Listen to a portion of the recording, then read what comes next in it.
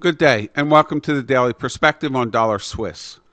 The minor dollar rally from the 50% support level of 97.25 still lacks pace and appears to be corrective in nature.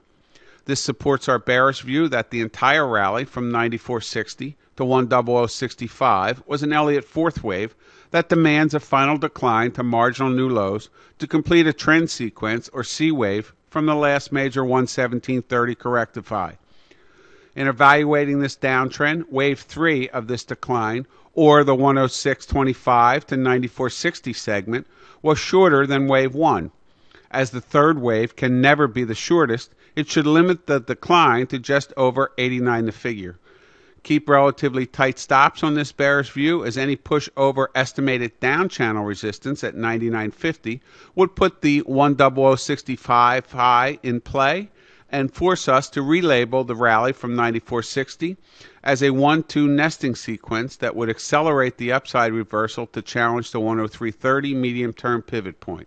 Good luck and have a great day.